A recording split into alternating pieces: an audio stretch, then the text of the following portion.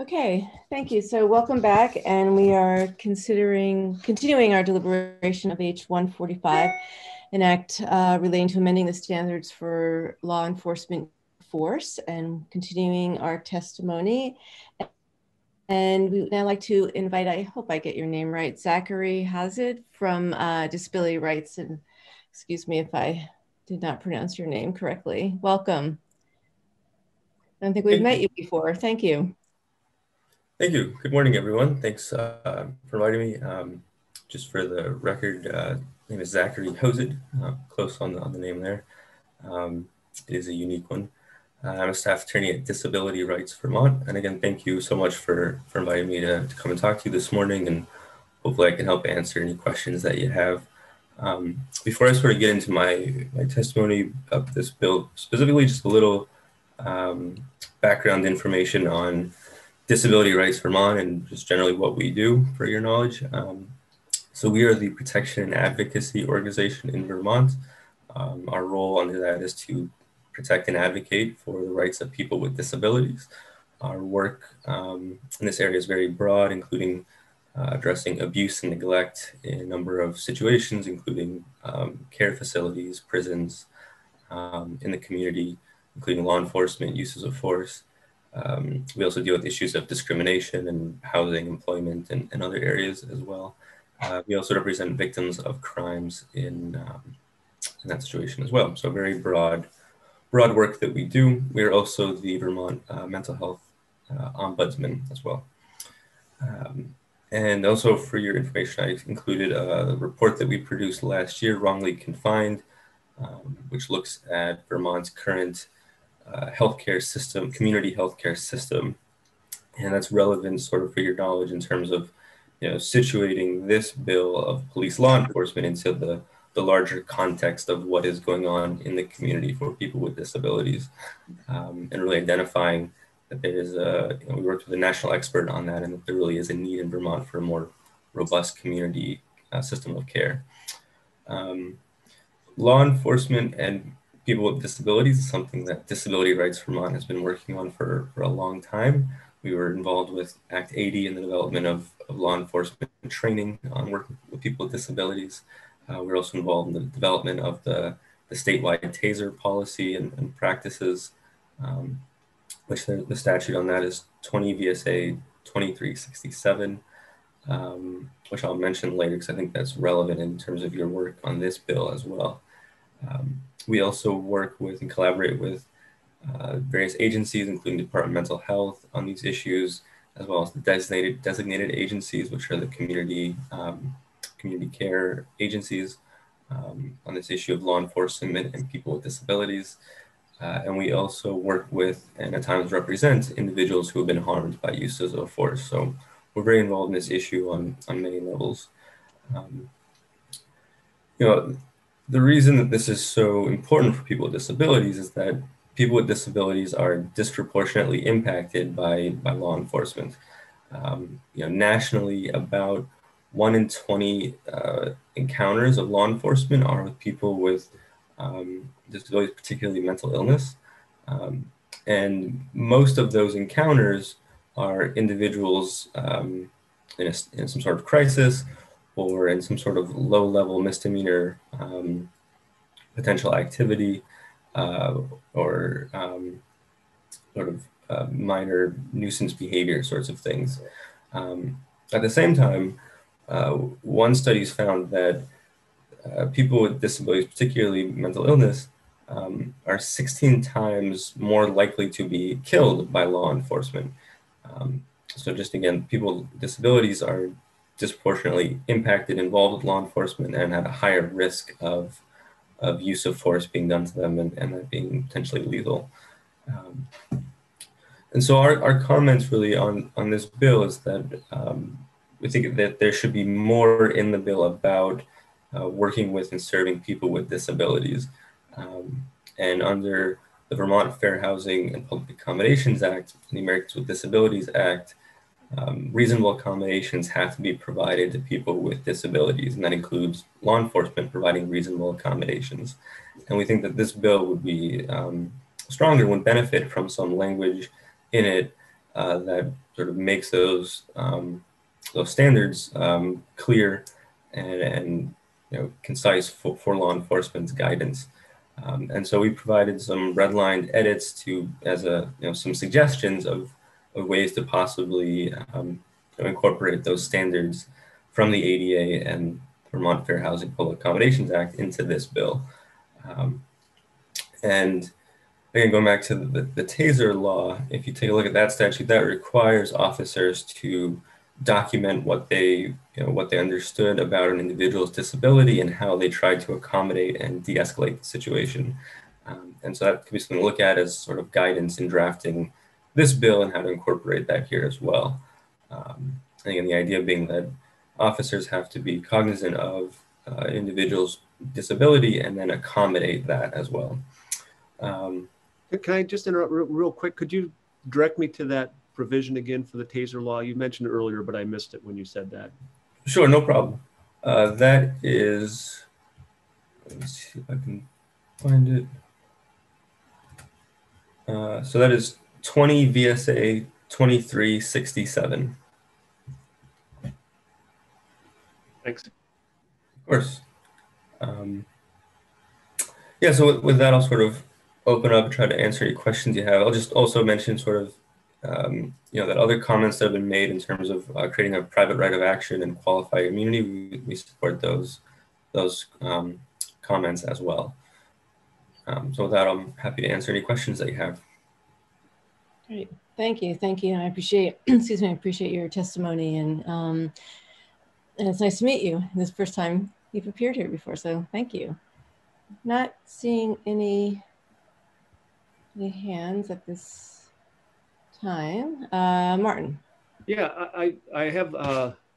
I've looked at the language that you did propose, and we did look in quite a bit last year as far as really the known or should have known type standard, and for various reasons landed on the the known standard. But I guess I have a question, or with respect to the second component or the second part of what you have provided, which is what the officer should do if they know of a subject's impairment. It seems to me, maybe this is more of a comment, but I just want to make the comment and have you respond to it if you wish, that what you're laying out there is exactly the kind of thing that should be part of the policy that law enforcement is using to put our standards into place. So we've really been trying to do a balance of what should be in the statutory standards, directing law enforcement on a higher level, with the understanding, and this is something we had in the S-119 that passed, requiring them to report back to us on the policy, but allowing the flexibility for the law enforcement and their expertise to put into place the details as far as how to implement that policy. And it would seem that the way to get appropriate professional and peer assistance and the like is absolutely something that should be part of that policy. Absolutely should be something that law enforcement should do. But I feel if we're putting it in the statute, we may be actually restricting or limiting the different things that we would want the law enforcement in their development of the policy to lay out as options to deal with these situations. So we purposely tried to keep it flexible and keep it relatively broad, but making clear that law enforcement has to take that into account. I don't know if that made sense, but if you could comment on that. But I just wanted to let you know the purpose behind this, or what we're trying to accomplish with this. And I guess one of the questions, a follow-up question is have you been working with the Department of Public Safety in their efforts to put that policy into place to make sure that something like this is in the policy? Sure, I appreciate those comments and the broader picture of sort of what all is happening here. Yeah, again, we just made these as some suggestions, and I think your comment about wanting to see these things in the policy is great, and maybe the solution then would be some sort of language in the bill, directing the policy to include guidance and a specific direction along these lines. And so maybe, the language would be a little broader, but the idea being something about providing, accommodation for people with disabilities. And so that could be one way to address this. In terms of your question. Yeah. And let me just, as a follow-up, is I think the intent of the committee and in conjunction with Government Operations Committee is to see what comes out of this policy-making process of the Vermont State Police and the rest of law enforcement in the state. And if it's lacking, and we would look to people like you as well, if it's lacking, we want to understand that, and perhaps we then have to put more into statute. So this could be somewhat of an iterative process, but we are very much want to be able to defer to law enforcement to put these kind of operationalizing aspects into effect. But if things like this are missing, then that's something that at least I would want to, assuming that I continue in my legislative role in the future, would want to definitely look at and make sure that the policy really is sufficient. So there is this balance right now. I don't know that we need to do what you're suggesting at this point, because I'm sending a message right now, and we have been sending this message on this bill, that we're giving you, law enforcement, the chance to put those policies in place that are sufficient to address this situation. If that's not the case, we want to hear from you and others in the community and ourselves that did not happen. Sure, I appreciate that comment as well. And sort of answer your earlier question about us working with Department of Public Safety. I did look at the proposed policy, and my office proposed issued some comments on that as well. And we're certainly available to consult however we can be helpful, again, for both the committee and for Department of Public Safety. I think that, again, in terms of having language, specifically more directing on how the policy, some things that the policy might want to include about, how to interact with people with disabilities. I hear what you're suggesting in terms of you can always go back and, the legislature can go back and fix it later. So the one concern I'll raise on that is that takes time, and there's a risk that people with disabilities could be harmed in the meantime. And sort of striking that balance of providing direction, but not too much, specifics is something that's difficult to work out. But to the extent there can be a little bit more direction on that, I think that would be helpful. Appreciate it. Thanks. Yeah, thank you. Appreciate that. It's helpful. Anybody else? Okay. Not seeing any other questions from the committee. Thank you. Thank you very much. Really appreciate you being here today and the documents that are posted. Thank you. Thank you. Hey, Wilder White, good morning. Welcome. I'm coming. Okay. There you are. Good morning. Good morning. My name is Wilda White, and I am the founder of an organization called Mat Freedom, which is an organization whose mission is to secure political power for psychiatric survivors to end the discrimination against us based on our perceived mental state. We are an organization that's run by and for people who've been labeled or diagnosed with mental illnesses.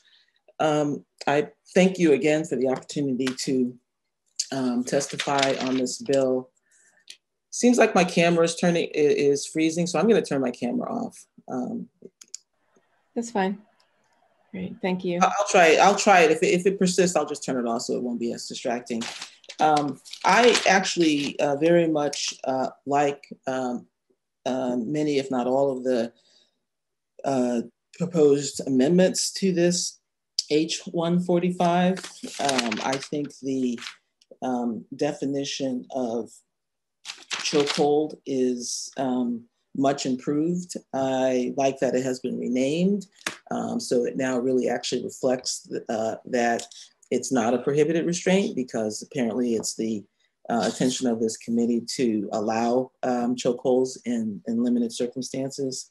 I also think you've sufficiently eliminated a lot of the proof problems that I discussed in my last time I testified with the earlier definition.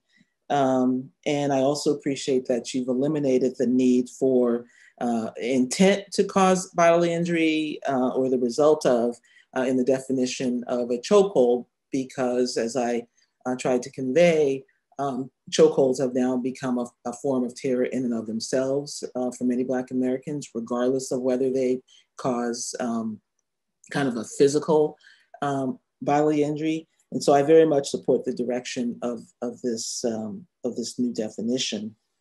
And I also greatly appreciate the elimination of the word bystander from the totality of the circumstances definition, because I believe even if bystander is implicit in the totality of the circumstances definition, without it, it's really important that that word bystander not appear in the language, because to do so, it signals to a court that somehow this legislative body had determined that there actually could be an instance where a bystander could justify the use of force against a third party.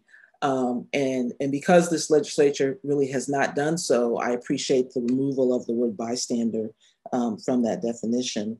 And I also appreciate the removal of the words without the benefit of hindsight for all the reasons I talked before. I would suggest, though, that when we move down to, it's page 5, subdivision C6, which currently reads, a law enforcement officer shall not use a chokehold on a person unless lethal force is justified pursuant to subdivision C1 of this section. I have a suggestion. I suggest that you substitute the word deadly for lethal, because this is the first time the word lethal has appeared in the bill, and it's not defined. And the word that you have used throughout the bill to date is deadly force. And so just for the sake of consistency, I would suggest that you be consistent and use the phrase deadly force anytime you're referring to lethal force. And then I also have a question and perhaps a suggestion about your referencing subdivision C1 of this section. It seems to me that you haven't referenced all of the sections that I'm not sure whether it's also important to reference, for example, C2 and C3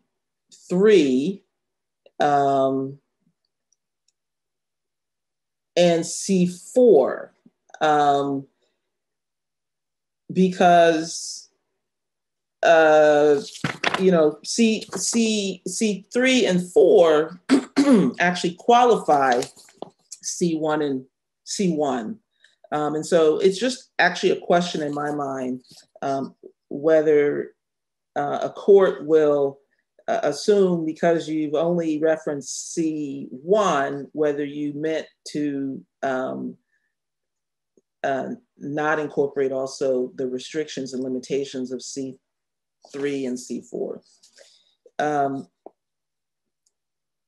Then moving on to C7, a law enforcement officer has a duty to intervene when the officer observes another officer using a chokehold on a person. Again, I wonder here if you need to include the exception that you've carved out. So I don't think you're going to be asking a law enforcement officer to intervene when a fellow officer is using a chokehold when deadly force is justified. So the question is, do you need to incorporate, maybe need to add, an law enforcement officer has a duty to intervene when the officer observes another officer using a chokehold on a person, and then add, unless lethal force is justified pursuant to subdivision C1 through 4 of this section. Just a question. Before you move on that, if I could, Maxine. So on that, yeah, I've pondered that as well, as far as whether to have that language. And this is something I'd certainly want to hear from law enforcement as well. But it seems in a situation where even when lethal force is justified, deadly force, I'll keep saying deadly force, because I agree with that change lethal to deadly. But when deadly force is justified and somebody is using a chokehold, that other law enforcement, even in that situation, should presumably be intervening, I would think. I mean, if their person is grappling and on the ground and is using a chokehold, presumably the law enforcement officer is going to be intervening to assist with that situation anyway. So that's kind of was my thinking, but this is certainly probably more a question for law enforcement and how they run into these situations. So I just wanted, I don't know if you have a comment on that or not, Wilda. Yeah, I was thinking similarly that you might be still expecting law enforcement to kind of help out, because if a fellow officer is in trouble to the point where they're using that they would be intervening. But I don't know if they would be intervening to stop the law enforcement officer to stop using a chokehold. I think they would be intervening to assist the officer and helping the officer kind of save their life. So, you know, I like real clarity in legislation, and I really like the legislators' intent to be really clear in legislation. And so I just raised the issue so that I can hear some, we can all hear some discussion about it, and we can all be on the same page about it. I'm really interested in what law enforcement would have to say about that. Actually, excuse me, Selena has her hand up. Oh, yes. I'm sorry, I had to respond to something on the side for a moment. So you may have already shared some information about this just in your last statement that I missed, and I apologize if that's true. But I have a more general question just about subsections subsection 6 here, and just curious to hear your general thoughts on the direction of carving out this kind of exception for the use of chokehold, and whether or not that's good policy direction for us to go. And I would have a hard time voting in favor of an exception. If I were a legislator, I probably would not vote in favor of an exception to the chokehold. But at the same time, I think of myself as a fair-minded and reasonable person. And if a law enforcement officer were his or her life were in jeopardy, I would think the law enforcement officer could do anything to save their life. I do think their lives are just as valuable as anybody else's life, and they should have, they should be able to do whatever they can to save their own life. But in terms of carving out that exception in statute, I would not do it. I would allow the justifiable homicide statute to do that work. And then I would avoid a situation that I think it was Representative not raised, which is also a problem that I have with the statute, where you're saying you're not going to teach it, but you're allowed to use it. That to me is, it's really a conflict that can't be resolved. It's just something you can't really resolve it, right? I mean, if you have any kind of intellectual integrity, I don't think you can say you can use a chokehold, but we're not going to teach you how to use it. So for me, I would allow the justifiable homicide statute to do the work, and I wouldn't not put something in statute that would allow you to use a chokehold. And that's really, based on my, feelings about chokeholds, the place chokeholds have come to occupy in our society, the terror I feel, and that I know other Black people feel, the way I've seen chokeholds reenacted at Black Lives Matter protests, the ways I know that, even kind of walking the rail trail near my house and encountering a person who wants to terrify me, They will borrow these types of incidents from, which are now part of popular culture, and just uttering the words, right? So just because of the place chokeholds hold for me, I would not codify their use. But at the same time, I would not penalize an officer who was on trial for using a chokehold to save his or her life. I would likely vote, to acquit based on the justifiable homicide statute. So those are my feelings. That is really helpful. Thank you. And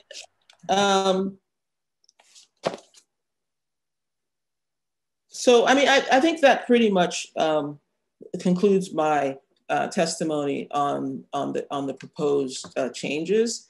I would like to, just because he immediately preceded me, Zachary Hozit's proposed amendment. It's something that Mad Freedom is not in favor of. We much prefer the language that's in the statute. I think that the proposal is well-meaning, but it's also actually more narrow than what's already in the statute, and doesn't really get at what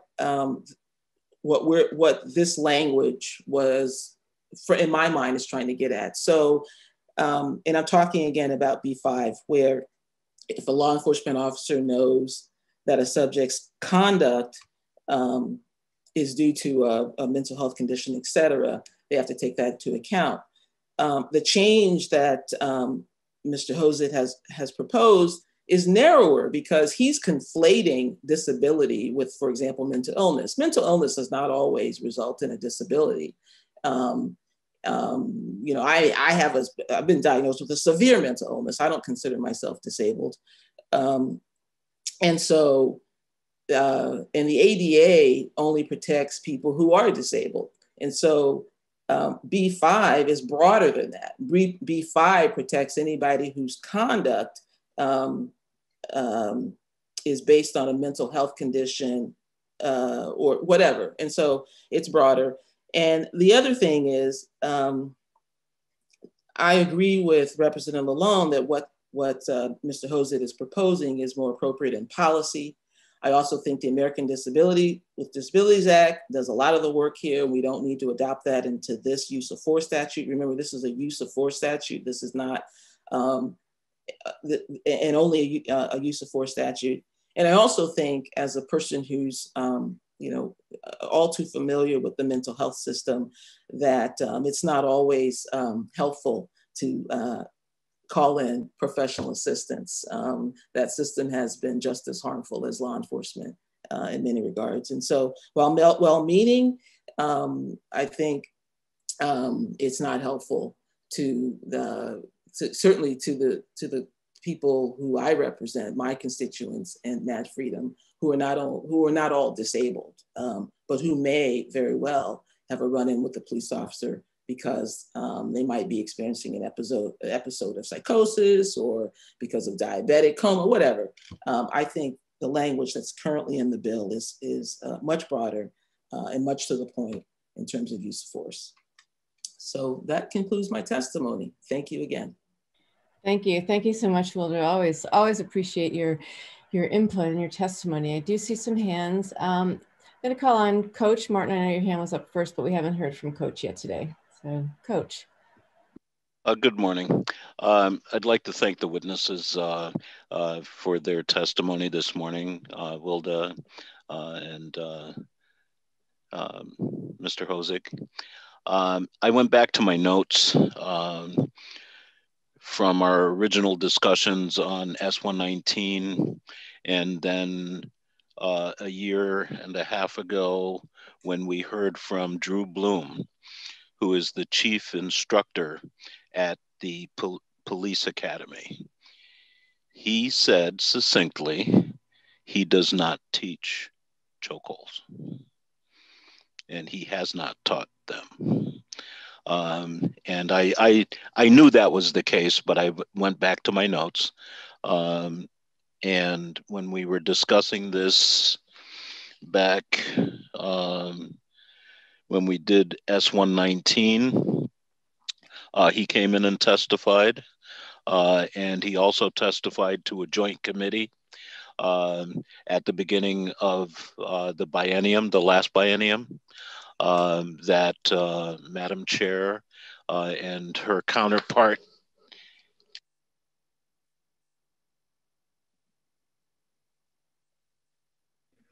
You got put on mute again, Coach. Sorry, like I said, I had two kittens. When he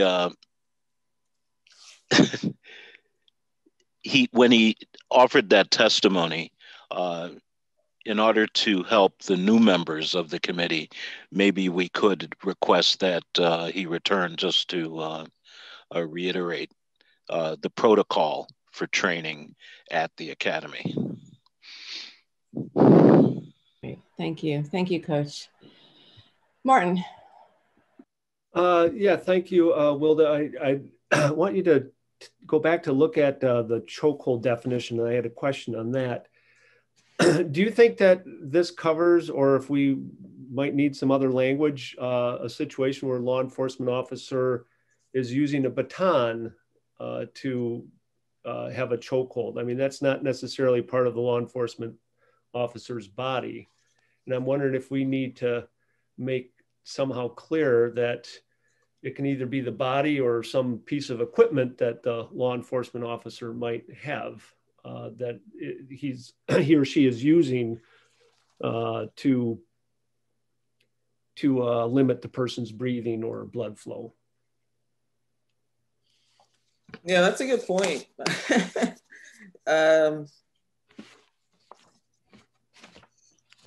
I think in order to be complete, I guess you would have to say, yeah, I think I would agree that that this statute would not prohibit a law enforcement officer from using a baton or another instrument to limit the person's bleeding or blood flow. So.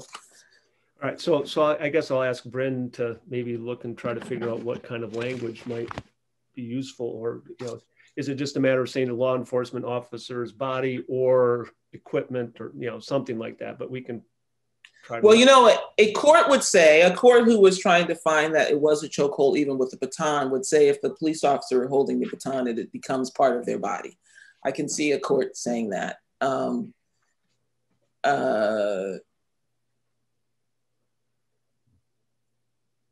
But there's always, that does create some wiggle room, and I don't think there's any way for a police officer to use equipment that they're not holding right in their hands, or but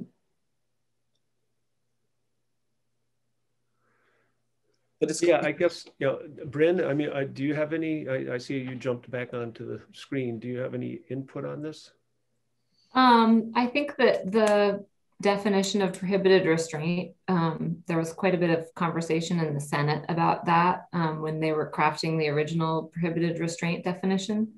So the use of any maneuver, I think, is a little bit broader. There may be a way to sort of combine the two definitions to broaden it to include the use of any maneuver that doesn't necessarily restrict it to a body part. I can work on that if the committee wants me to.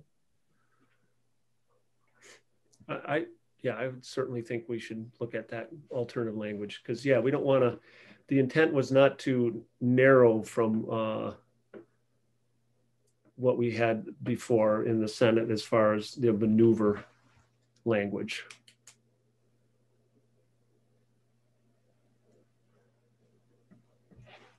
All right, thanks. And perhaps law enforcement could comment on that as well when they testify.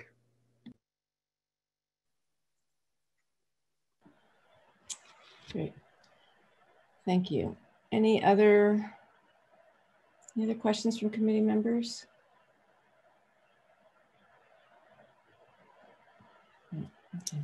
Again, Wilda, thank you so much. So appreciate your testimony. Thank you. Okay, I'm going to go a little bit out of order. I'm going to call on... Thank you. I appreciate being here. Yeah, thank you. I'm going to call on Major Ingrid Jonas now. Thank you. Thanks, Madam Chair. Can you hear me all right? Absolutely. Good morning. Welcome. Thank you. Ingrid Jonas, for the record, I'm a Major Division Commander with the Vermont State Police. This is actually the first time I've been here with you all to discuss this, so I appreciate the invitation to come here and comment on the bill. And also want to note, as others have mentioned, the thoughtfulness of the work going into this to amend standards for police use of force. All of you witnesses and members of the committee involved in the process seem to really share overarching goals of wanting a policy that we can be proud of in Vermont and which helps build trust, clarity, and improve our police capability and training.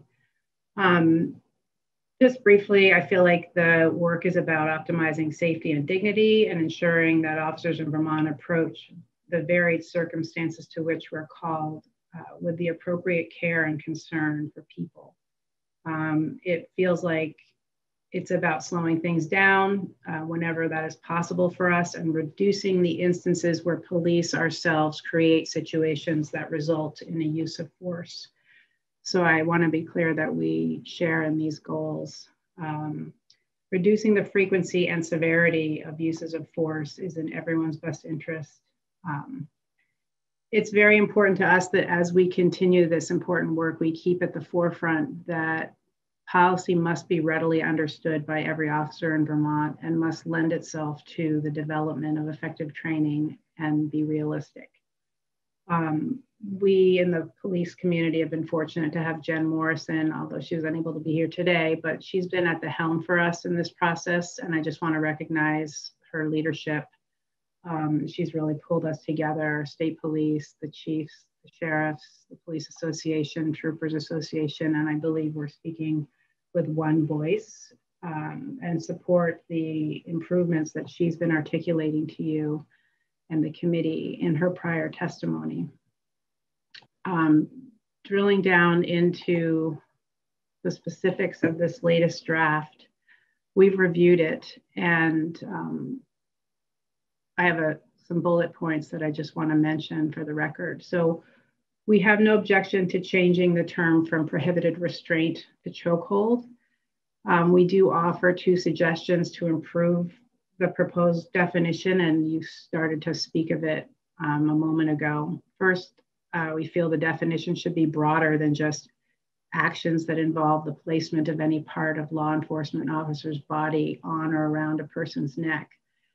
That wording does not include scenarios where an officer might come up from behind a person and use, as you mentioned, a baton to press against their neck. It doesn't contemplate an officer intentionally using a person's clothing or say a scarf against them to strangle them. So we recommend adjusting the language accordingly. Second, we feel the definition of chokehold should include intention on the part of the officer to limit the person's breathing or blood flow. And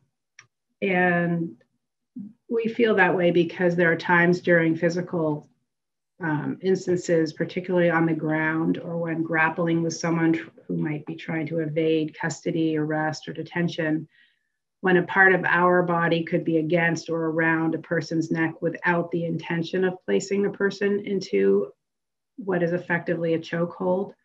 Additionally, as written, this definition doesn't account for like a hit or a strike that misses its intended mark during a struggle and causes the person momentary difficulty in breathing. Number two, we support the addition of section C6, which clarifies that a chokehold is permissible when lethal force is warranted. Number three, we note that the definition of totality of the circumstances has now omitted the word bystanders. Based on the testimony of others and statements by the author of S119, Representative Lalonde, we will trust that any actions by a bystander that are significant enough to change an officer's course of action would be considered as part of the totality of the circumstances. The fourth item is we've noted that the most recent draft has omitted 2 of the primary language additions that we had requested. Specifically, the law enforcement community asked that, quote, without the benefit of hindsight, be added to B4, and that section B5 be appended to start with, to the extent feasible or when feasible.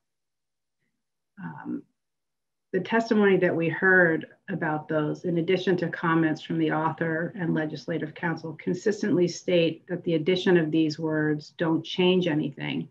They're unnecessary or redundant. And so we want to be on the record with this committee that we believe these words do matter and we feel they are necessary. You've heard testimony on this from Jen Morrison, and I won't take up more committee time, but want to be clear that the addition of these phrases is a top priority for the law enforcement community. The fifth and final item is that the joint team of DPS and the Vermont League of Cities and Towns policy and legal staff have completed their review of all feedback received to date on the draft use of force policy as posted in December. The group is anxious to move forward with a second draft and they look forward to seeing this bill move along so that we can understand the legislative mandates that form the framework for the statewide policy. We obviously cannot develop training until we have policy, and we cannot finalize policy until we have legislation. With all of that in mind, we request a pushback of the implementation date for section 1 to September 1st of 2021. I think that summarizes my comments and the bullet points we wanted to make for the record. So thank you all. Thank you very much. I appreciate that. And I don't know if you have submitted your bullet points, your testimony, but if you are able to, that I think that would be helpful if that does work for you. Certainly. Great, thanks. Martin, I see your hand up. Yeah, a couple questions, but just one real quick statement regarding those 2 changes on subsection 4 and 5, just to be clear. I would say that they are redundant at best and actually can be confusing, those 2 additions. So I just want to make it clear, it's not just a matter of thinking that those are surplusage or redundant language. I think it does add confusion. So putting that aside, there's not a question there. The questions I have 2 questions.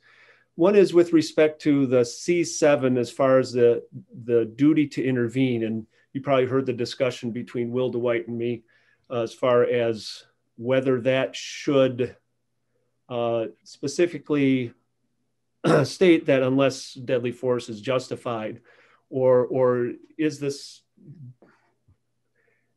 appropriate that if there's a chokehold used, even if deadly force is justified, that there should be intervention?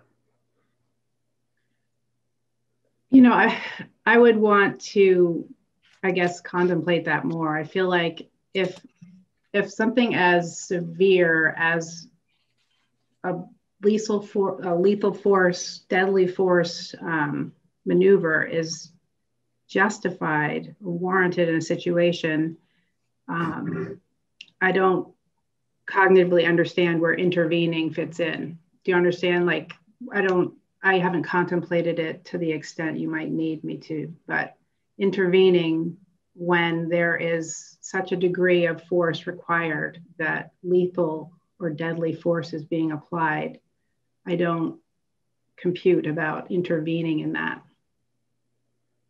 I think I do believe that Jim Morrison offered language that would have done just what we've talked about and what White talked about. So the other question I have is, there was a question about training. It was my understanding that training does not include training on chokeholds. Is that correct? And how long has that been the case?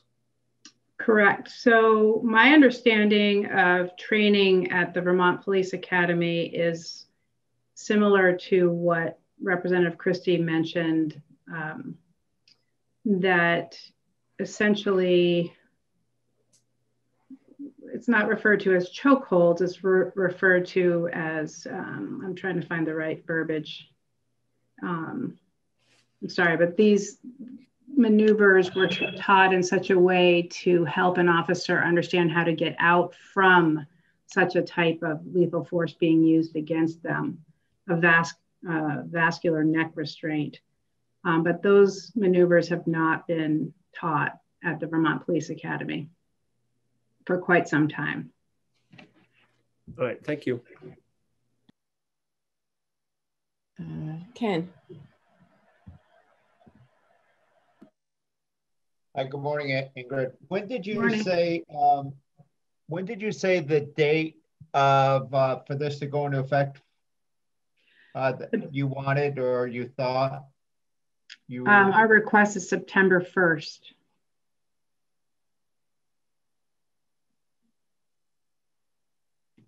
And just refresh me, how long is the officers training?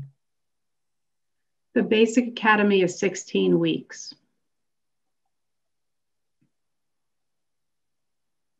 Okay, thank you for now. You're welcome.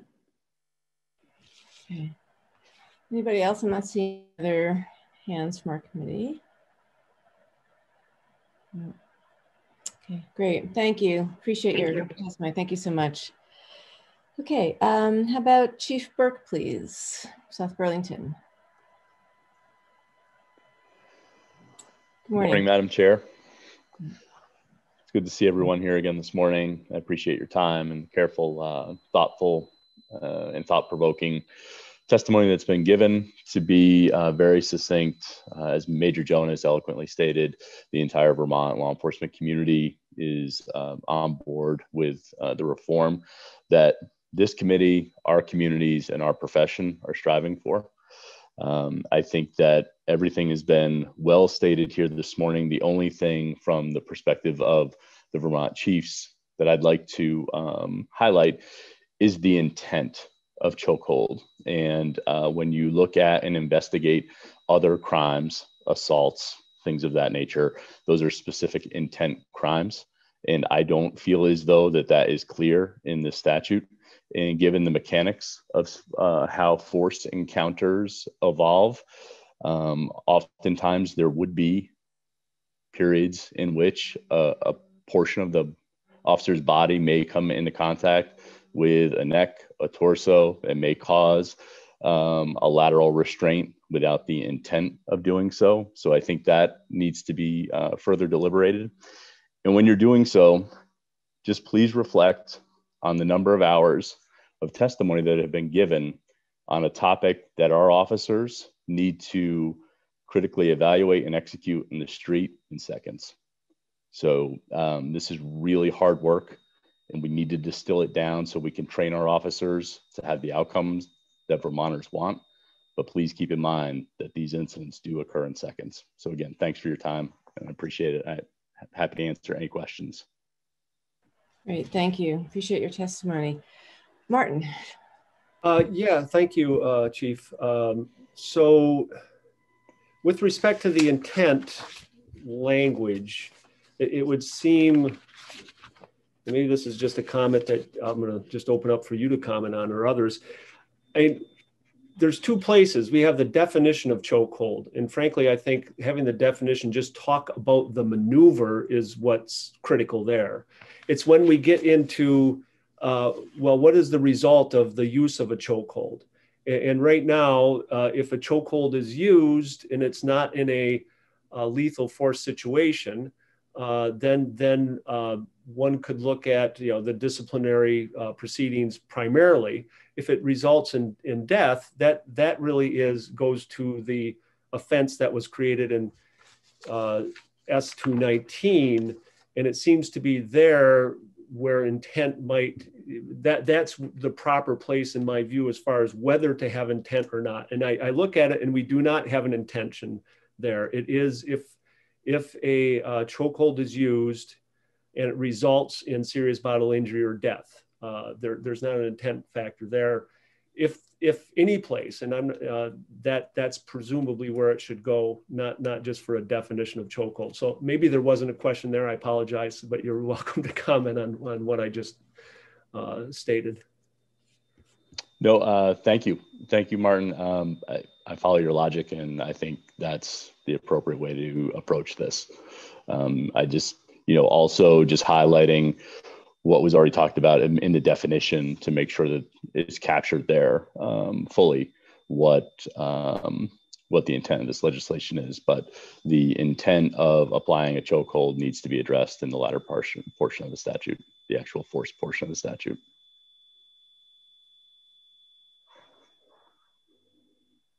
Okay, thank you. Ken.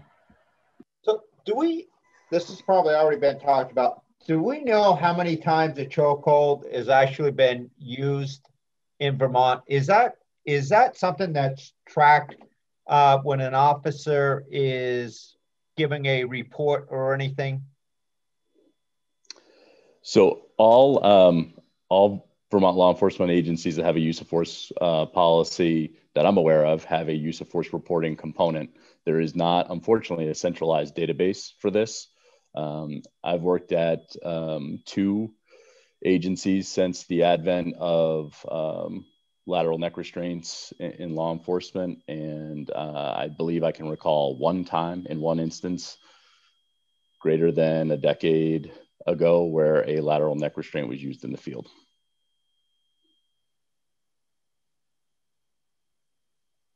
Do you know if we've had any deaths in Vermont because of the chokehold?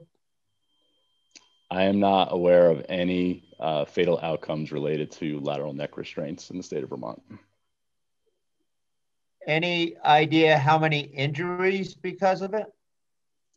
No, sir. Thank you.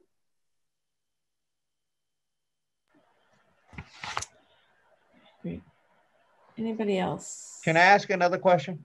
Absolutely. Do you think 16 weeks of training at the academy is sufficient for law enforcement in Vermont? Are they doing their job? I think the Vermont Criminal Justice Training Council and the staff at the Vermont Police Academy are doing an amazing job with that 16 weeks. This profession has changed a great deal since my time at the Police Academy, which was 26 years ago. In terms of what is needed for added education and time, I think that's really tough to judge. I feel as though that we're against the rev limiter and that the academy is going to have to contemplate extensions. And another careful metric that we look at are the duration of our field training programs. So just by way of example, at South Burlington PD, once you leave the academy, then you come back to us and you are in a 16-week field training program where you ride with upwards of 4 senior trained officers to actually learn how to apply your trade in the field. And those are things that we're always balancing. And of course, even meaningful legislation like this will lead to increased training times, both at the recruit level and then now at the in-service level, to ensure that officers are staying contemporary in all practices and discipline. I think there's a whole other conversation about our involvement in response to those suffering in crisis situations, where we need to, as a society, begin to really take this apart. We tend to really focus on the incident, and we're not looking left of that incident to where the gaps in community-based resources exist that allow folks to spin out of control to where they become a danger to themselves or others.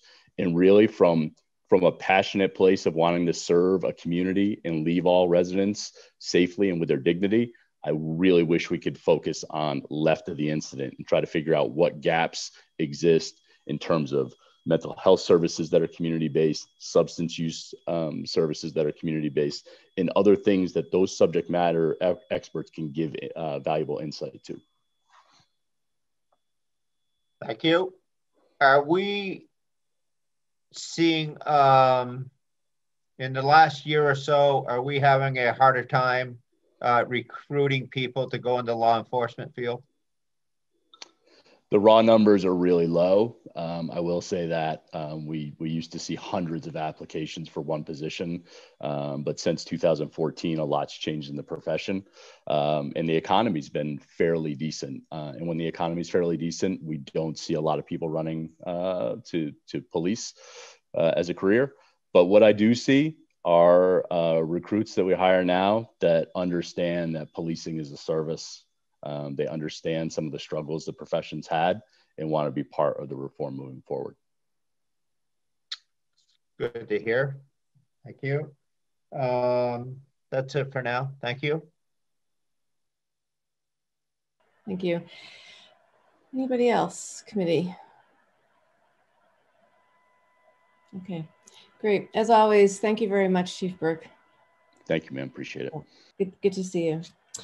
Okay, how about Falco Schilling, ACLU, next, please.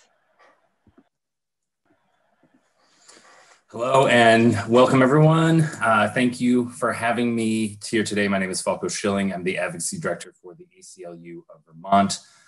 So I think my comments today are going to be, in fact, quite short. In looking at the proposed changes to H.145, we basically, we want to say, one, we really appreciate in particular the change to B4 and the elimination of the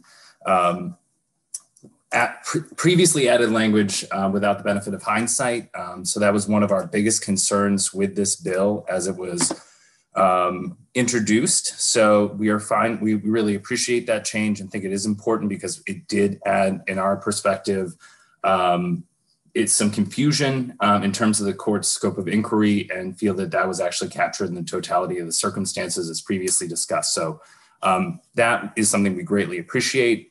The change to chokehold is one that we are fine with, though we also will note the issues that Representative Lalonde raised earlier, and that there might be a need to slightly refine this further. So appreciate that. And looking throughout the statute, yeah, basically we support these changes as was introduced to the committee today, and have no objection to them. So I think that's basically our testimony on the proposed changes to 145 that were shared today. Great, thank you. Selena. Yeah, can I ask the same question that I asked of Wilda White earlier, just how you feel about carving out that exception on the chokehold and kind of what message it sends to do that versus rely on the justifiable homicide statute? So I think I remember the question. I'll do my best to answer it, and if I miss anything, please correct me. But in terms of the use of a chokehold in a situation where deadly force would be available to an officer, we think that that should be included as a justifiable defense, and understand that the solely relying on the justifiable homicide statute would require that there was a homicide to use that defense. So we do not object to carving that out and making that more explicit, in part because we would want to see if this is a form of sometimes less deadly force than maybe a firearm or another situation, another type of force that could be used. So I think that's appropriate in making that more clear. So we don't have an objection to that. And then I believe the other question that was discussed earlier is the component around training and the prohibition on using this sort of training within the police academy. And we're supportive of that, as folks have mentioned earlier. That is not something that's currently happening. This training is not currently happening within law enforcement, and putting that prohibition would not change any practices.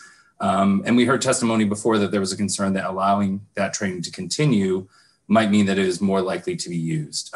Basically, how we see this and how we see this law currently constructed, it would allow a law enforcement officer to use some sort of chokehold in a situation where deadly force might otherwise be necessary.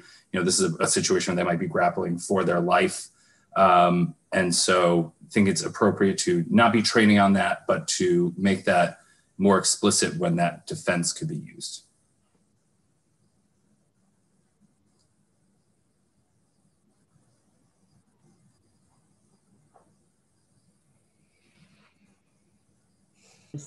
Selena, I'm just giving you time to take notes and see if you had any follow-up or. No, okay. No, that's helpful. Thank you. Appreciate it. Great, thank you. Questions from other committee members?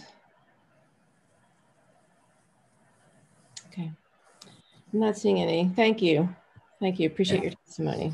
Thank you, and happy to add anything more if there's any more questions. Okay, great, thank you. Okay, let's see.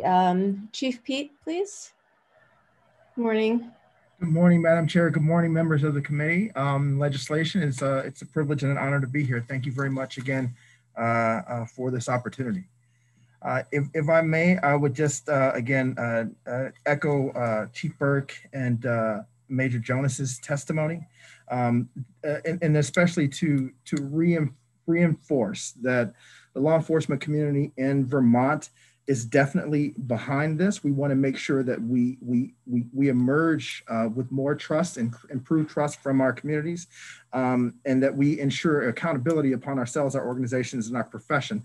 So I think, you know, we're here, and we want to make sure that we, that we definitely partner in this conversation to meet with the spirit and the intent of everything that's going on. I would say that in listening to some of the conversations in the testimony, there was the incident that was brought up about using batons or the potential for scarves being restricting airway. If the committee would like us to go back and to look at that, or to probably bring up some suggestions or ideas regarding suggested language, we can definitely consult with our legal folks and with each other and bring something back that may be a good starting point or a decent starting point for the committee. I also want to again echo the issues of intent and feasibility, that they are important to us because we are dealing with those specific issues in relating to the law. The fourth point would be in kind of looking at some of the things that Chief Burke had mentioned. I think that there's so many what if situations and scenarios, and the hard work that you all have been doing, it's an enviable, because you have to look at so many different angles. So you guys are doing a tremendous amount of work, well-needed work. But I think that we also need to focus not necessarily on specific incidences. Don't lose sight of the intent of what these types of bills are. So rather than looking at, that we should definitely mention chokeholds and prohibitive neck restraints, because this is what we've seen. This was something that was really, that should not have happened. And we need to make that clear, and we need to send that message out there. But we also need to look at not what type of force was applied, but rather the intent of that application, because tomorrow there may be an incident that someone or a law enforcement officer did not use a chokehold, but used something else that may have seriously injured or killed someone, and whether they may have been justified in doing it or not. So there are going to be so many circumstances and so many situations that I think that we also need to, make sure that we understand. To me, that's why those words like using intent is extremely important. And then I would, other than that, I think I have nothing else to say, with the exception of anything that I've echoed. Oh, I'm sorry, I did want to mention one thing regarding training in chokeholds. I think that one of the things that may be considered one of our responsibilities is to make sure that we render first aid, especially after a use of force incident. Within our policies, that if we do use of force, our officers should be evaluating the condition of the person that we've had an encounter with. So maybe training, looking at things like what are the types of things that you notice when someone has not had oxygen flow? So maybe understanding what those signs and symptoms look like so that officers can respond appropriately.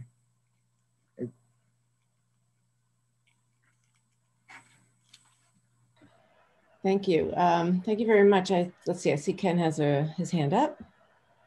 Morning, Chief. How are you? Good, sir. Yourself? Good, good. Thanks for being here.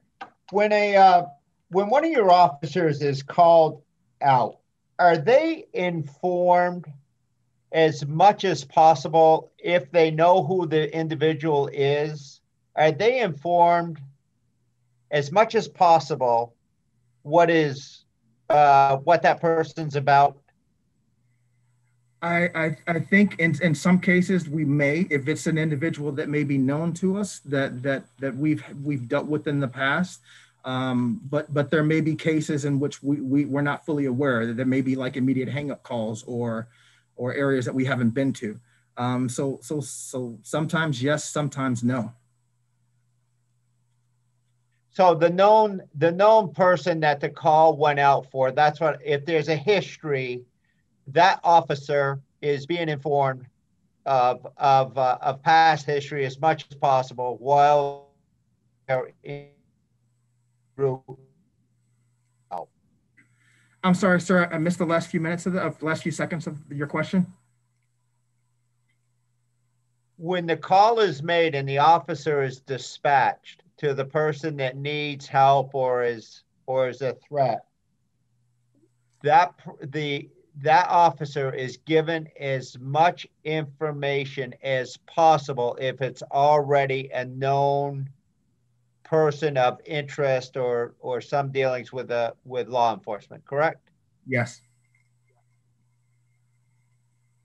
And if there is any type of physical altercation or anything like that that happens with a suspect or anybody that's around the area or anything like that, there's always a report that's filled out. For use of force incident, yes, we do fill out use of force. And I assume all police chiefs or whoever is in charge of that officer is going to go and review each one of these calls, correct? If there is a physical altercation. Yes, we should definitely be reviewing those. They do require approval from supervisors right off the bat, but in the end game, depending on how large the department is, the chief should definitely be reviewing any use of force incident. And are you having any problems at all keeping a full force in Montpelier? As of right now, yeah, we do have 2 officers that are pursuing other opportunities. And I would say the answer to that is yes. We've put something out there within 1 week. We haven't had any submissions.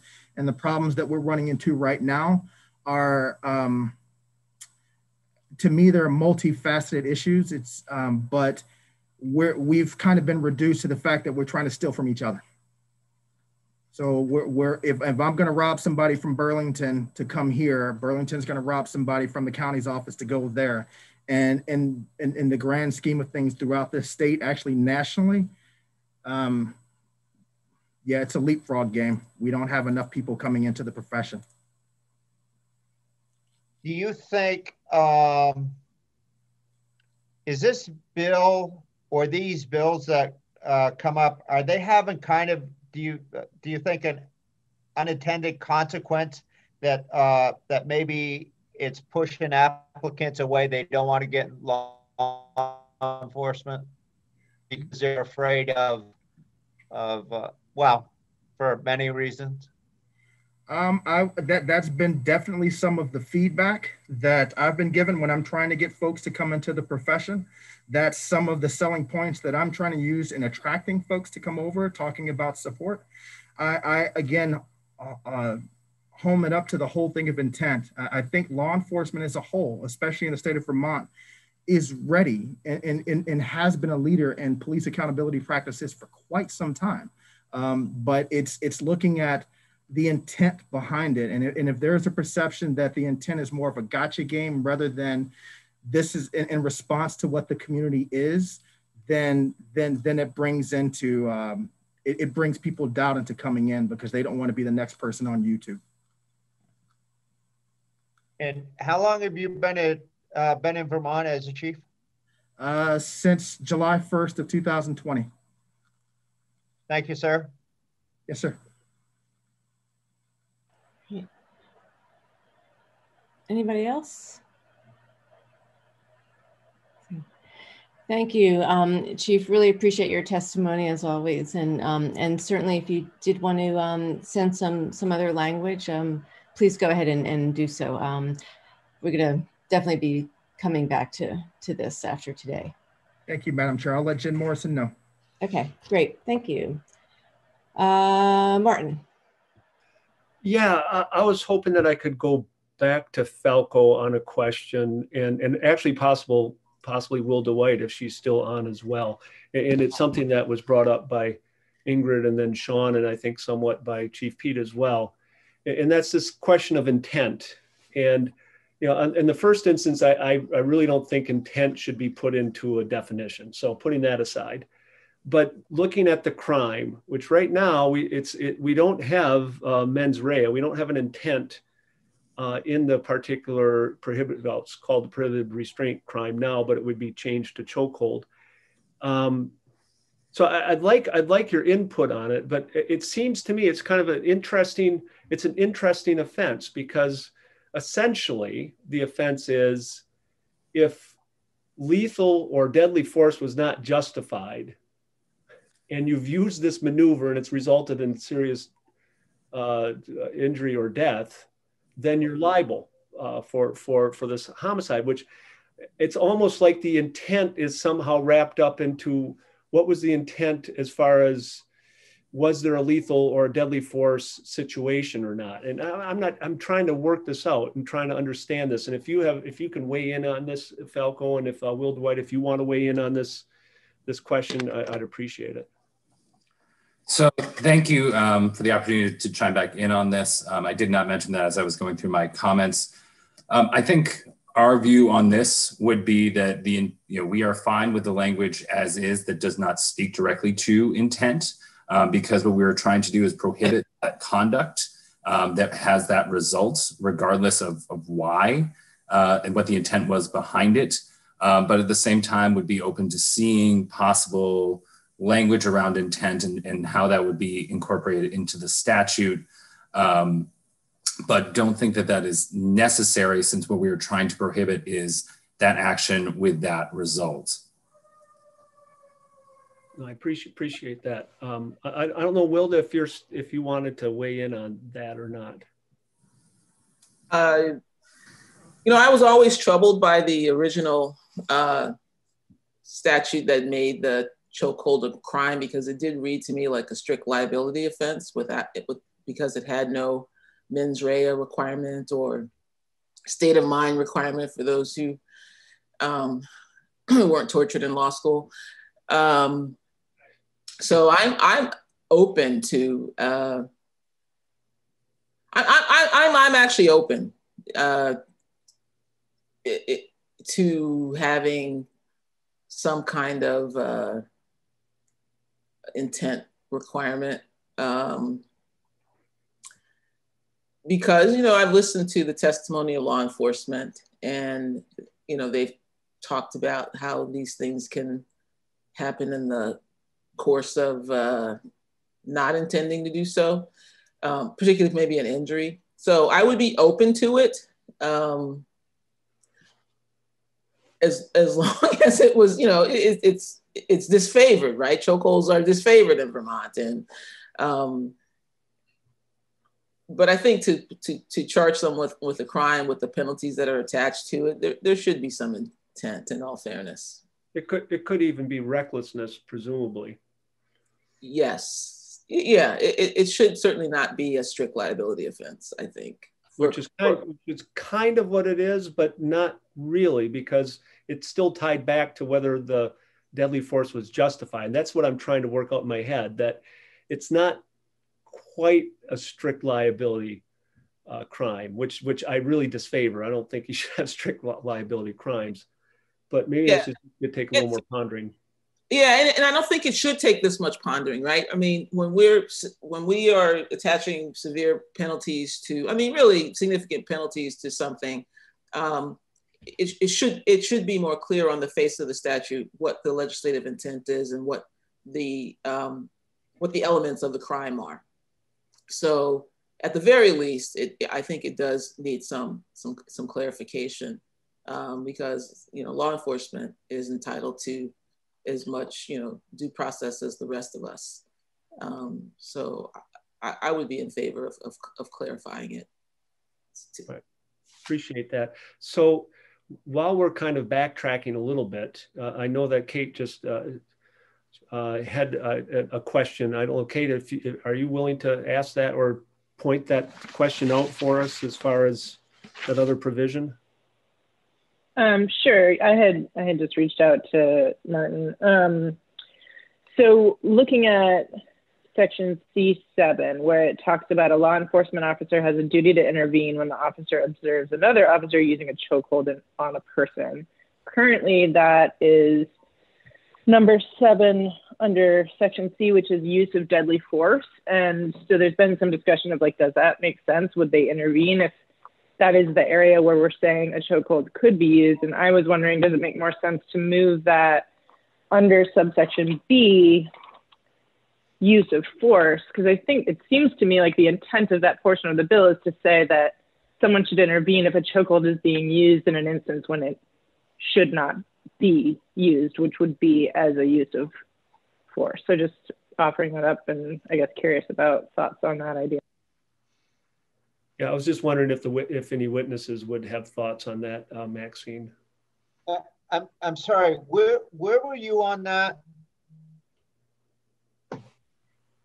So where it is currently, it's on page 5 of the amended version that we have today. It's C7. So section C is addressing use of deadly force.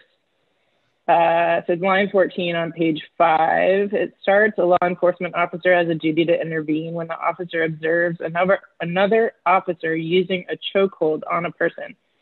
The bill is essentially saying we would only use a chokehold in a case of deadly force. So it seems like there's some confusion around that. Why would someone intervene in that, and I was just wondering if the intent of that portion of the bill is really more to address if a law enforcement officer is using a chokehold as a use of force rather than a use of deadly force. They're using a chokehold in a way that would not be aligned with the intent of the law. And so does it make more sense to move that section under use of force to say, if an officer is using a chokehold in an instance when they should not be, then other law enforcement officers have a duty to intervene?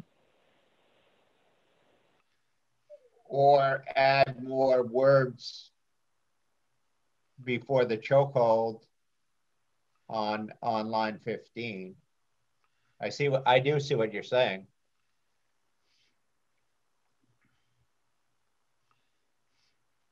I don't know if you've asked the witnesses to weigh in on that or not. Sure. Yeah, sure. I was just going to say, I saw that you went off mute, which is another sign for raising one's hand. I actually like Representative Donnelly's suggestion. I think it makes a lot of sense to put that in the use of force section. I think it's a pretty elegant solution, actually. Yep, this is Paul Schilling. I would agree. I think that would work well in the use of force section, and I also see that I don't see it as problematic in the use of deadly force section as well. I think it could work in both, because if an officer was using a chokehold and another officer was at the scene, I think the expectation is they would intervene to try and help de-escalate that situation in some way so that deadly force was not going to be necessary any longer, whether that was to try and help restrain the person in another manner, or to provide aid to the officer, trying to find a way to de-escalate that situation from a point where deadly force is necessary also feels appropriate in the deadly force section. So I think also, but I would also be supportive of adding it to the use of force section. Thank you. And thank you, Kate. Bob, you have your hand up. Yes.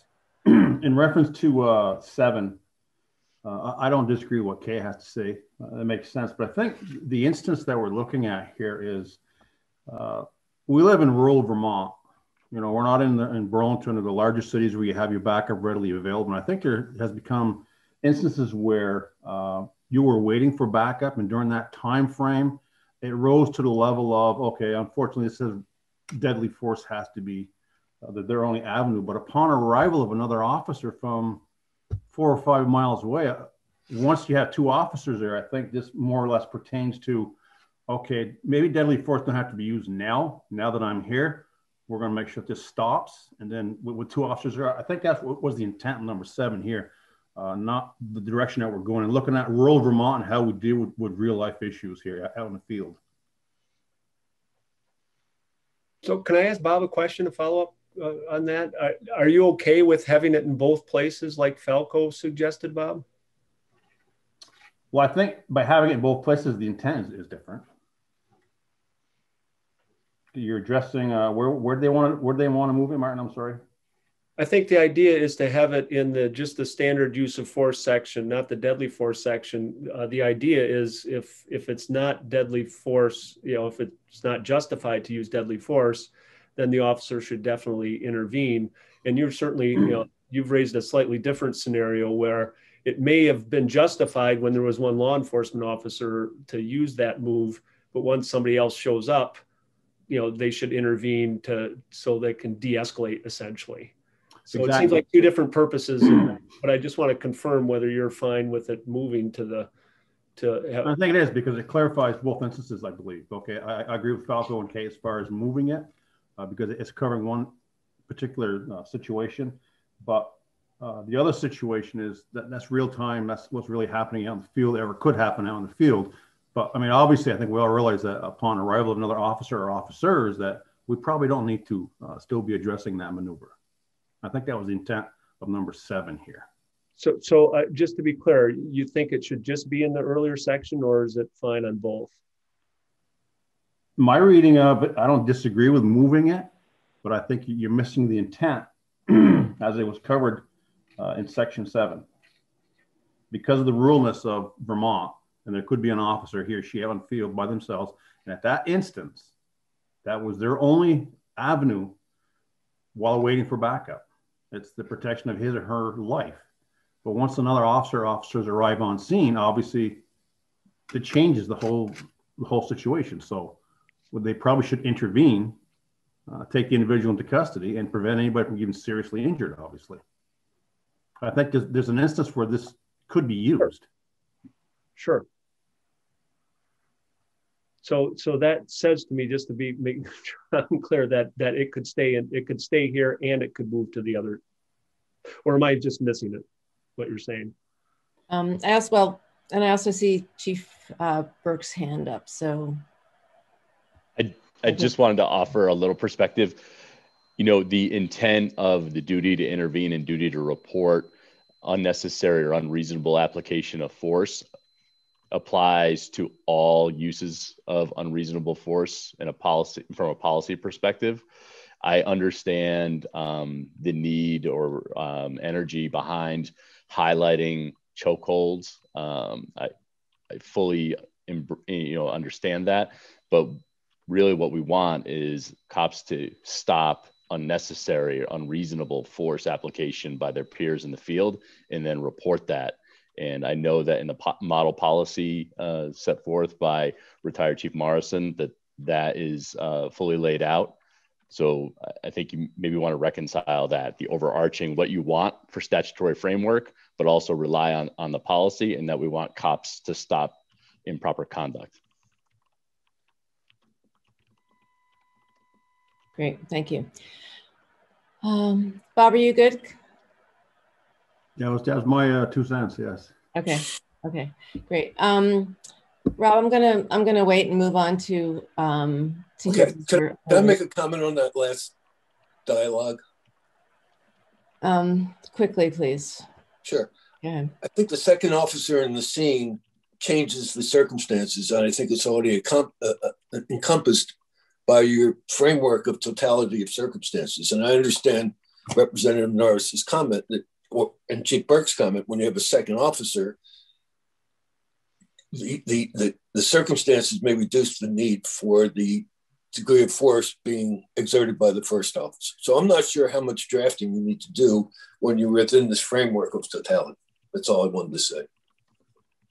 Okay, great, thank you. Okay, Bob, your hand is still up. I'm not sure if you had any other questions. No. Okay, all right.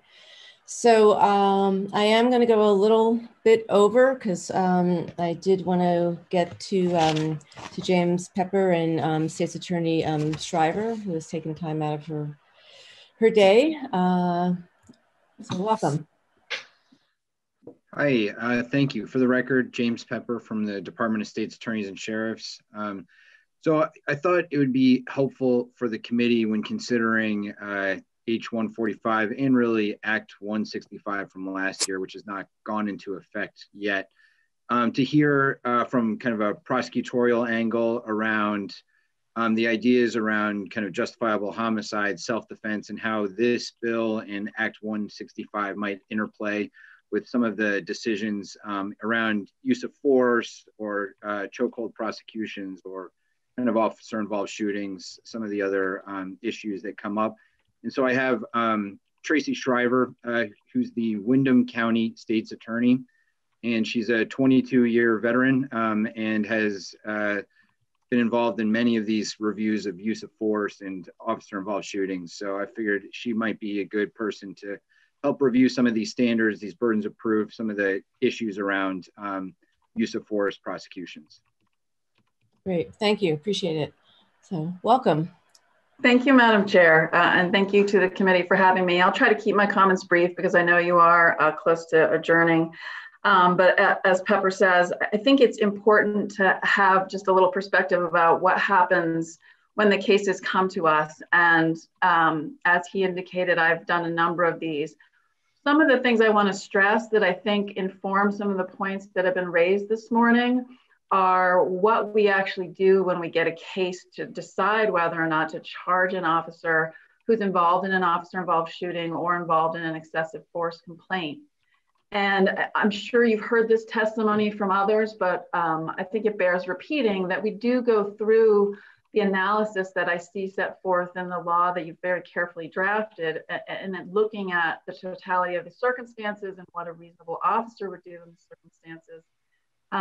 Especially focusing on what are the policies for use of force, what is the training on use of force, what are the circumstances that are presented, and what knowledge does the officer have.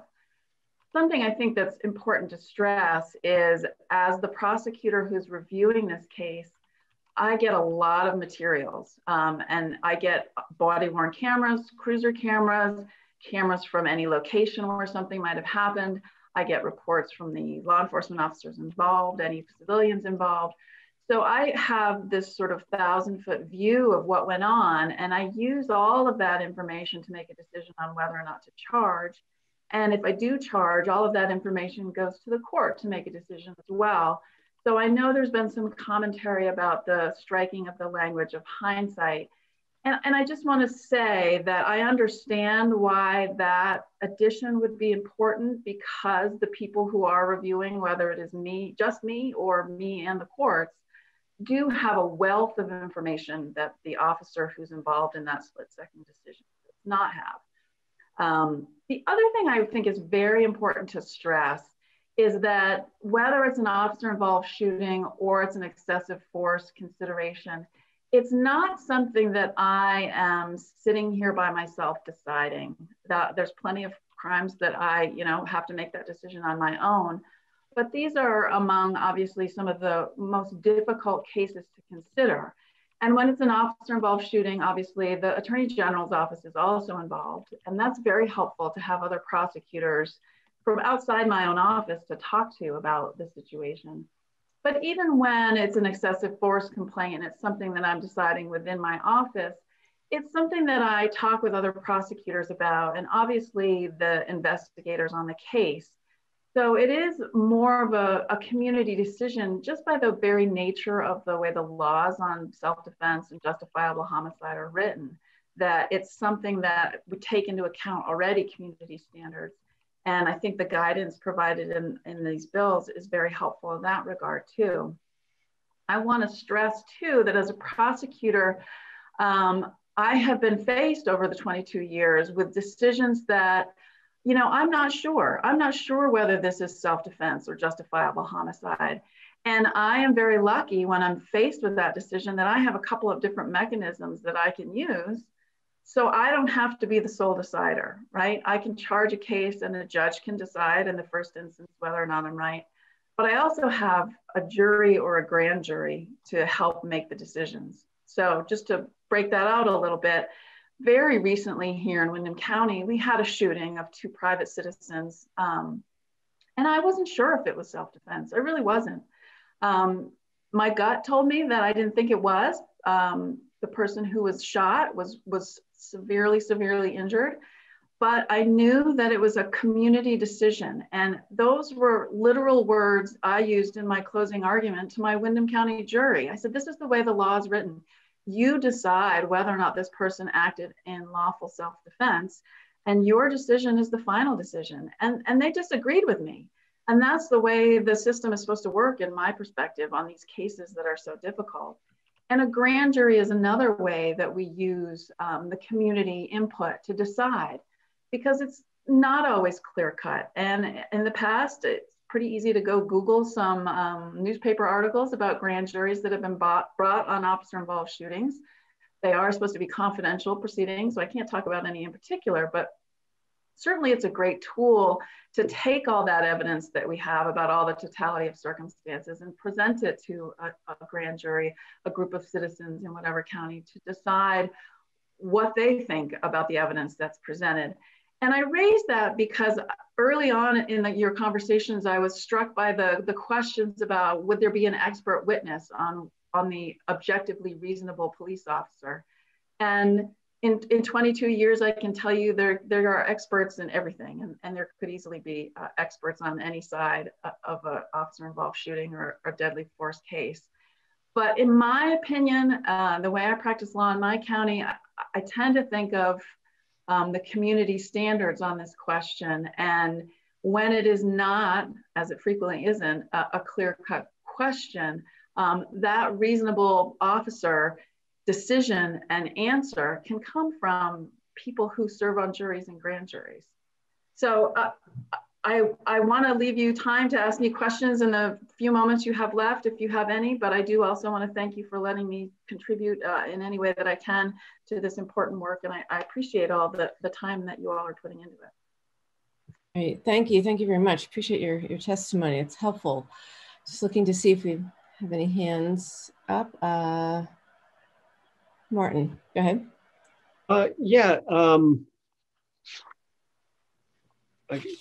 So I guess I have a couple questions. The without the benefit of the hindsight, I'm just trying to understand how that's not captured in the totality of the circumstances when it's facts known to the law enforcement officer at the time. And if you could clarify why that is different. I don't think it's different. I think if he were listening today, my former boss, Dan Davis, would be so thrilled to hear me say this. I think it's a belt and suspenders approach. That's what my former boss used to say all the time. Let's do it belt and suspenders. For me, what stands out for me is just the highlighting of the facts, just to hold on a second, prosecutor, hold on a second, court. You know, you have such a wealth of information that the officer in that split second didn't have. For me, it's a highlight. It's not a difference. So just on that belt and suspenders, though, sometimes your suspenders are a little too tight and they will lift your pants higher than you want them to go than just the belt. So I also like just to ask you about the conversation we've had regarding intent. And in those officer in those shootings and such, how is intent looked at currently? And do you have any comments about the offense that we have, the prohibited restraint, which would now be the chokehold defense under this amendment? So to your latter point, I don't like strict liability crimes either. And I would like to see some intent put into the chokehold language, because I certainly have seen, not been involved in, obviously, like some of the other people who have testified, but certainly have seen situations that get, you know, very jumbled and messy and confusing, and there's not an intentional chokehold per se put on someone, and I worry about that. Currently now, yes, we do look at the officer's intent, right? The most recent case I did wasn't an officer-involved shooting, and one of the notes that I wrote down that I think is important for the committee to consider is when an officer pulls his or her gun out of their holster, aims it and gets ready to fire it, those are all very intentional acts. Like they intend to get their gun out, they intend to fire their gun. When you are wrestling with someone for your life on the ground and trying to protect your life, I think that there needs to be some demarcation of an intent by the officer in that situation, that they are intending to do what you've very carefully and clearly laid out. And I do like the additions that I saw this morning about chokeholds. But I think it would be important to add some intent there. So just as a follow-up with this, forgetting about whether it's chokehold or anything else, it's some other lethal force. So if the officer intends to use the firearm and intends to use the chokehold, but that intent was somehow based on an unreasonable understanding of whether lethal force or deadly force was justified, how does that weigh into that situation? Well, I think that goes back to the reasonable officer in the same situation. I know early on there was a question about, well, what about the officer who misses the daily briefing and doesn't understand that the person he or she is encountering might be an Alzheimer's patient and acts without that knowledge. I think the question has to be, in that sort of situation, what are the policies of the particular agency? What would the reasonably prepared officer be doing? And if the reasonably prepared officer should have read that, then that mistake of the facts in the situation should not be, I hesitate to use the word, but the only words that are coming to mind are the get out of jail free card, right? We have to use the tools that we are given. And sometimes it's difficult because you're using a reasonable officer or a reasonable person situation in all of these self-defense justifiable homicide cases. But there's a little bit of subjectivity sprinkled in, because what did this particular person know and what did that knowledge do for that person has to be part of the equation. So I'm not sure if I'm answering your question, Representative, as much as, or in the way or correctly from your perspective, but that is I think that is encompassed by the totality of the circumstances for the reasonable officer. But so one would, I guess, if I'm just trying to still sort this out, that you knowingly, let's just use an example, you knowingly employ a chokehold under this offense, but you knowingly employed the chokehold when actually you look at it and it was pretty obvious that deadly force wasn't justified for whatever number of reasons in our standards. How does that work? Or you can use any of the, you can recklessly, knowingly, whatever. I mean, I'm just trying to puzzle this out. So perhaps the most recent case I could do would help. I did the Rutland officer-involved shooting. And in that case, it became very clear that the officer who pulled the trigger on his gun intentionally, right, perceived the facts that another officer's life was in danger. And from his point of view, it was an absolutely understandable but wrong perception, because the officer who he thought was about to be run over by a car that was being slammed into reverse in a very high speed to have the perpetrators exit the scene, the officer, by some miracle, was able to tuck and roll and get out of the path of that car. So the officer who pulled the trigger was wrong about the facts. But from his perspective, from a reasonable person, from his actual literal perspective, and from his knowledge perspective, it appeared that firing his gun was a necessary response to that, to try to stop the driver of the car from running over a fellow officer. So while I use that example of you're not going to accidentally get your gun out to say that those are all very intentional acts, I don't mean to say that the intent to stop someone from killing another officer, which is in my example, has to be accurate. I do mean that he has to have intended to use his gun and not accidentally fired it. Did that help? Yeah, perhaps. And I guess, so I'm trying to understand then if you have any recommendation as far as how we would put intent into the prohibited restraint offense, which also would be called the chokehold offense at this point. And if you have any recommendations or thoughts on that.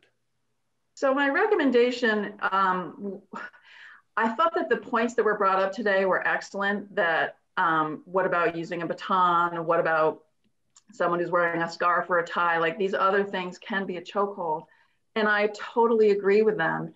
If, from my perspective, if there were some way to precisely define a police maneuver of a chokehold, like that's what we're talking about. We're not talking about the accidental wrestling. We're not talking about someone's scarf getting attached to the officer's, radio and causing strangulation. If there could be a precise definition of the police, even though we don't teach it, maneuver of a chokehold, it seemed to me that that would help. Like if the intention was to do that maneuver.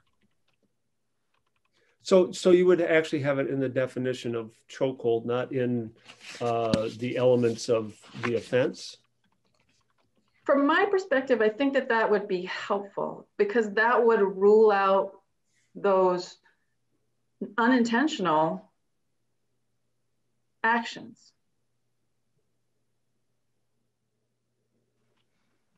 Okay. Thank you.